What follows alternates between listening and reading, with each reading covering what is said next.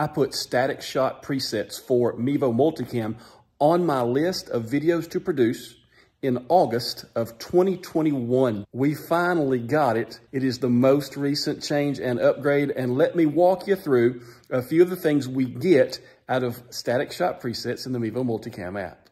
I have a couple of Mevo starts here for us to look at to begin with. We'll look at how this acts with an NDI camera in just a moment. But to start with, let's see in our camera view. If I tap on the ellipsis for this camera that is now active, it's going to give me the option for image control, and it loads image control for this camera, but it also loads image control for any other camera that is attached to Multicam at this time. This is the one that is active because I have the preview window here. And you'll notice that I've already set up several static shots here. I have 4 options for different camera views from this one side-mounted camera at my church. It's going to give me my side view of everything that's happening on the platform. Since Multicam released static shot presets, now I have the option of punching in that same view to just the pulpit or just the piano from across the platform. There's almost always someone standing in this location when worship is happening, and so I can catch my worship team in a little bit different view there. And when we have our children's message once a month, we have this shot. If I look at the other camera, now this is not one that I ever use for my worship stream, but you can see that I have 2 static shots here. And of course, you always have the wide view. Notice that my preview window isn't changing. One thing that will come eventually from the team at Mevo is going to be the ability to change your program output from this image adjustment settings place. It's just too convenient to be able to choose which camera I have, set my preset, and go ahead and have a top-loaded program button that will send that view to the program. As of now, we still have to press done and then go back in and change once we've chosen our other shot. But for me to change a shot again, I have to go back into image settings. Either camera will work. If you find this video informative, educational, or even entertaining, would you mind smashing that like button? It's the best way I've found to let YouTube know, to tell me to keep creating content like this. So for me to go from that view to maybe a half zoomed in view, I can tap and hold on this one, and I have those same settings from Mevo Single Cam, where I can go quick, fast transition, I can go slow, or I can just cut to it. Nice, smooth, slow transition halfway in. We'll go fast on this one, so you can see the difference, just a quick jump into that shot. Of course, cut just cuts, and then you have your full screen that you can go back to as well. Let's look at what happens whenever we do this with an NDI camera. I have a couple of PTZ cams here on my network.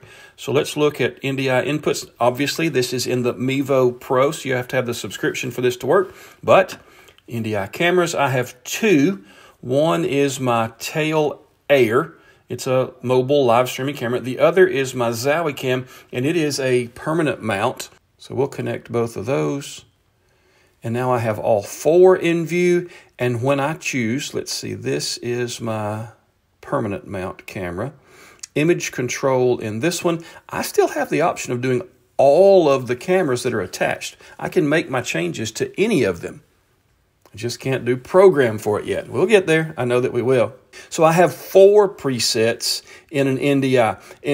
In the Mevo Starts, I'm going to get the option of 7, up to 7 presets. So I could throw another one up here, new static shot. Just tap and hold anywhere on the screen, and it's going to give you that little square that's for a new static shot. That's 1, 2, 3, 4, 5, 6. I should be able to squeeze one more in here somewhere. How about down here? There it is. 7 static shots. That's a lot to cram into the space that a Mevo Start will give you, but you can see all 7 there.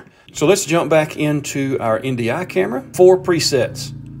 Preset 1 will change me to whoever's playing over there. Preset 2 is going to bring me back into our announcements time. Preset 3 will be full stage worship. Preset 4 will give us the entire congregation. It's a pretty good set, But if I'm here and I had rather move over to the piano, zoom in a little bit,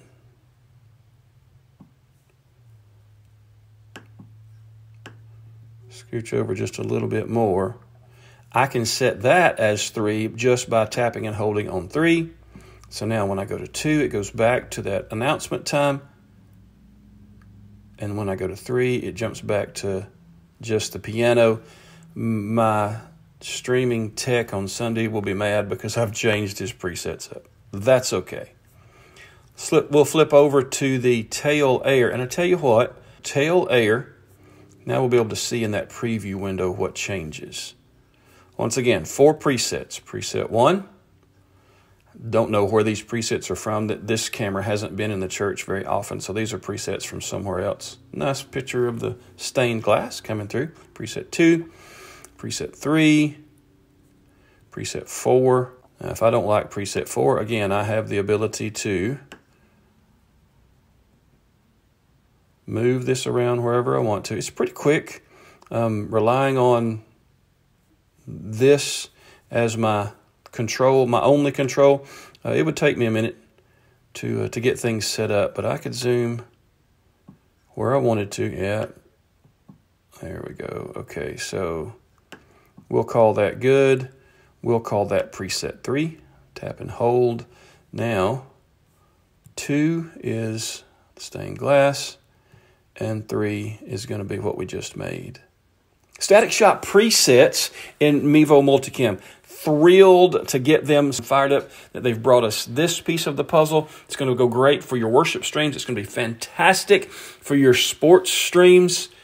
And it works not just for Mevo Starts, but it also works for our NDI inputs. Great news from the Mevo team.